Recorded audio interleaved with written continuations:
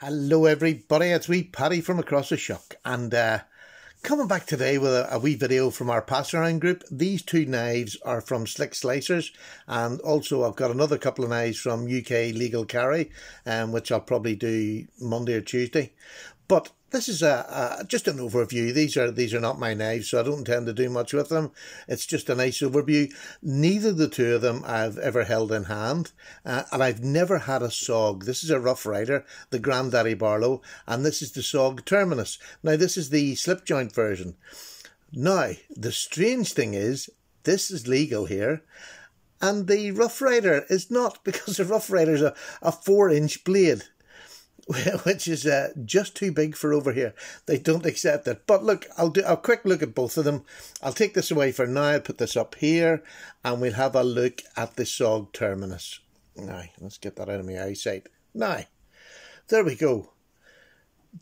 G10 scales, lovely deep pocket carry clip. Slick Slicers has this lovely little lanyard here, which I quite like, I have to say. Great pocket clip. I know people don't like all this, but it doesn't bother me in the slightest, to be honest. But great looking. It's got a nail nick on either side of it, which is great. Makes it nice and ambidextrous. This actually swaps over. If you can see there's a hole on the other side. You can switch this over, which is smashing. Listen to that lock up. Look, I've never had a Sog because, to be honest with you, most of the American reviewers I have had up until this year, funny at Blade Shows, or the new show at Las Vegas that we're talking about, Sog is making a comeback. But I'd never handled one, and I never had really, I'd seen this knife and I've sort of wanted it and put it off and on and off and on. And I'm really glad Eric has sent this over to me, because let me tell you, if all Sogs were like this here, my goodness, they'd have a bigger share of the market. This is tightly locked up. It is no half slip, but Mike, listen to this. What a solid, that's what you want on a slip joint. And it's also got the tab here, which doesn't show up here, but what a great way to get your fingers safe on a slip joint. And this is the sort of a stocky wee knife that you want to do work with. I'm just going to give you a quick, I know that the blade thickness is about 2.5 mil, about 0.1 of yes, 0.1 of an inch. Let's have a look and see what the measurement or the weight is of this thing. It's only 2.8. I actually thought it was heavier. Now I know it's a small knife. It's 3 inches, but it's a cutting edge of about 2 3/4. The overall length is about 7 1/4. So it's a perfect little EDC knife for over here, but it's a perfect little EDC knife for anywhere. I mean, you're very safe with this up front here. Even if this was to close, it's not going to go anywhere. And look at that there, the spring back on that. The lock back, it really is just a cracking little knife. I had a look at it. It's on plastic washers, which is absolutely, I don't mind plastic washers at all. This is very, very smooth. It's not a knife you're going to flick anyway, as such. You know, it's a nail nick. It's a two-handed operation. But just the sound of that is absolutely cracking. So, Eric, I'm really glad you sent it over to me. What other knife would I compare it to? Look, let me go through that blade shape. How lovely is that blade shape? The lovely swedge on top. The hollow ground, really thin behind the edge. Love it behind the edge. Just the whole blade shape is just so comfortable because it's so neutral. And we keep saying this, neutral blade shapes or handle shapes are just amazing. They make a knife comfortable to use. To me, this is just a user. This would do you as an EDC for any hard use. It's nice. Now, the steel is BD1N, I believe. Let me just double check that. There we go. Yes, CTS BD1. It's not the N, sorry, it's the BD1, which is a good enough steel. And absolutely good enough steel for EDC.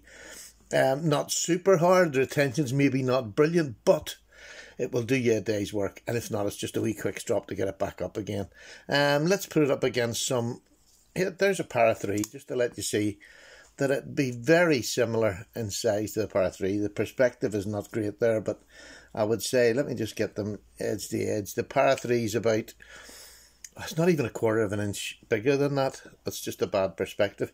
Here's the Manly Wasp, which I think again, it's another slip joint. The blade lengths are something similar. Their length is something... Sorry, Sally's phone just went off there.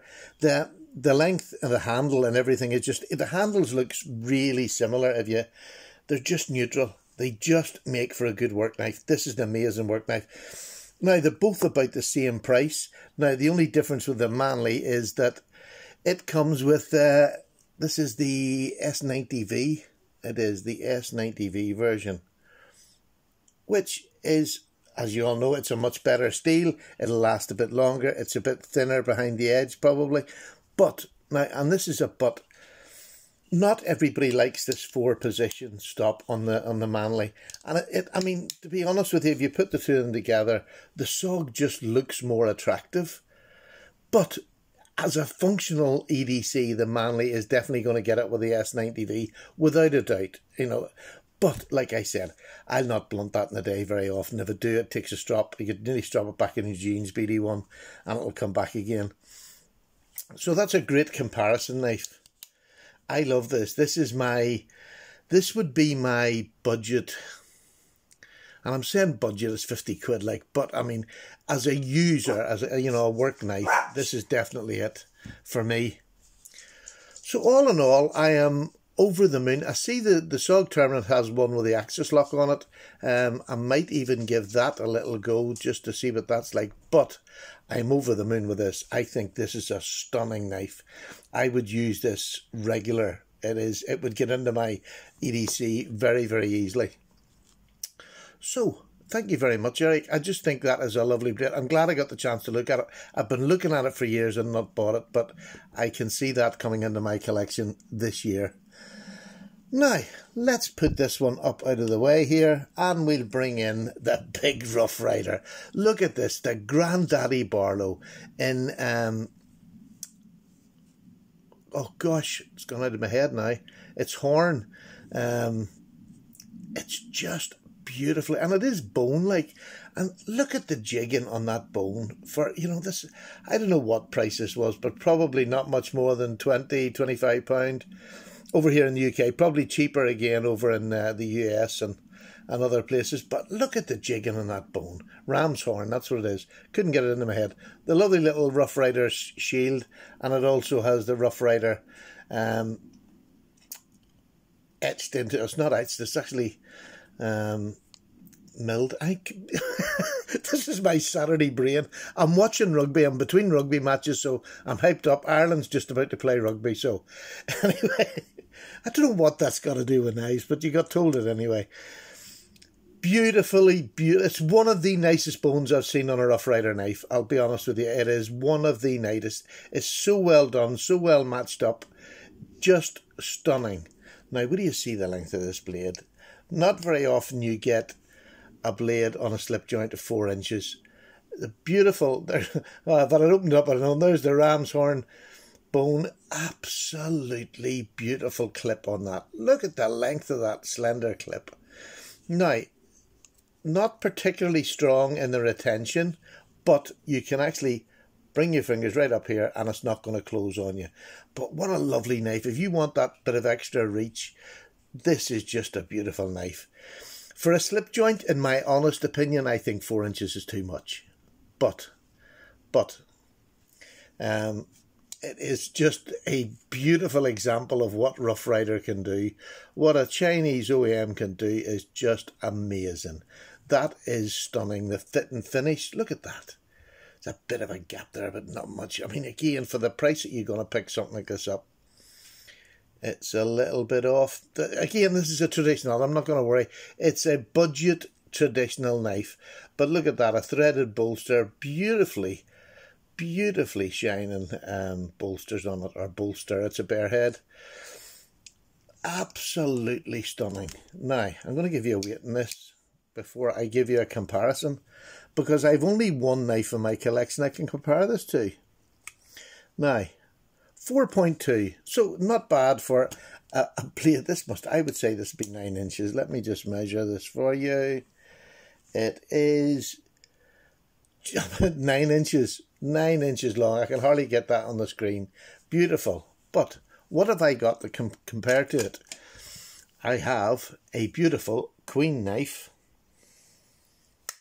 It's the Queen number 13, and this is in a burl wood.